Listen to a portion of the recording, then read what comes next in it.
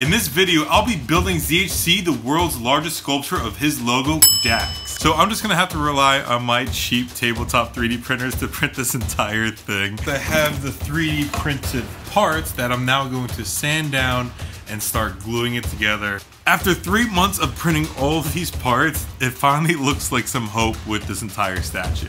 Now we just have to do some final touches and it's time to reveal this to Zach. I did hear something about this like really big thing. Whoa!